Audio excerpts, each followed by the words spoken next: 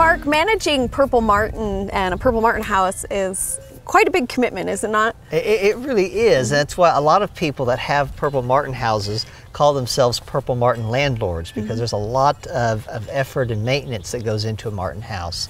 A friend of mine has told me that a martin house is a lot like having a garden, that you have a lot of maintenance involved in it. It's not just a matter of putting up a box and walking away for the season. You really need to check the box, make provisions for predators, keep competing birds like house sparrows and starlings out of the box, and then just check on the welfare of your birds in general.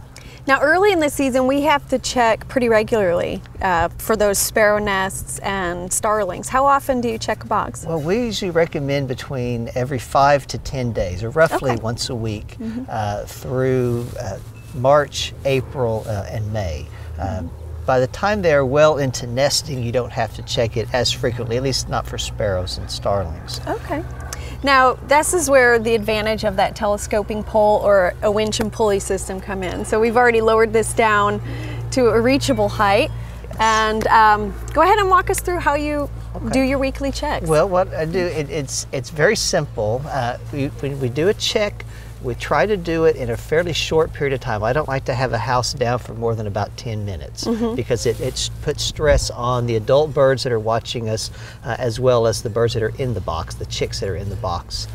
Also, I don't like to do it when the temperatures are very warm. I typically do mine in the morning. Okay. I don't want it to be too cold, and I don't want it to be too hot. So usually it's between 9 o'clock and say 11 o'clock in the morning. And I don't like to check the boxes if there are predators around, obvious predators. If there was a hawk in the area, I wouldn't check the box. Okay. But here we have good weather conditions. We have the box down for a couple of minutes, and I go through and open up the compartments. This particular box style here, you can open up the front of 3 compartments at a time. So we'll open this up and see if there are any nests. And we can see that purple martins have started to bring in some material here.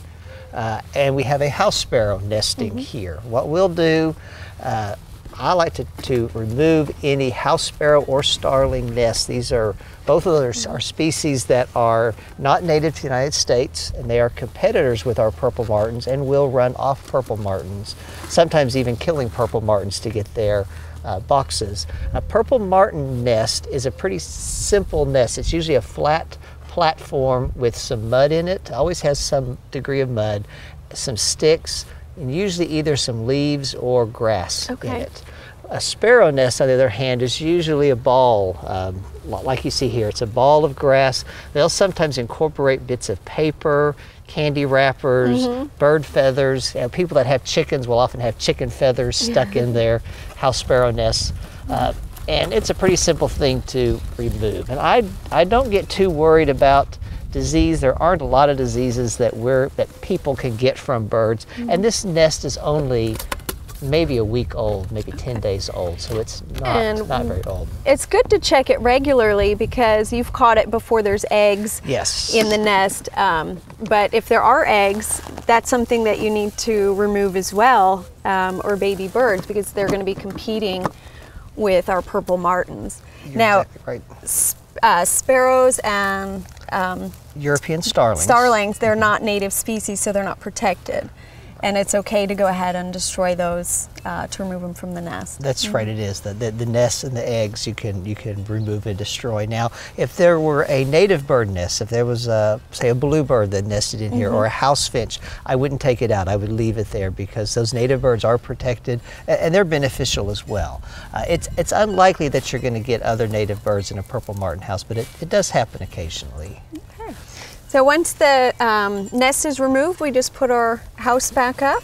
Yep, we'll put our house back up. We don't have any, we've already checked here, and there are no nests going on up here yet. We're still a little bit early in the season. So yeah, now that we've removed the house sparrow nest, we can put the box back up.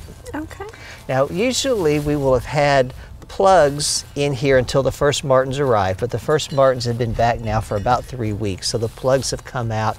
And this is kind of that critical time of year where we really have to stay on top of house sparrows because the martins haven't started nesting, but the box is open and house sparrows can move in.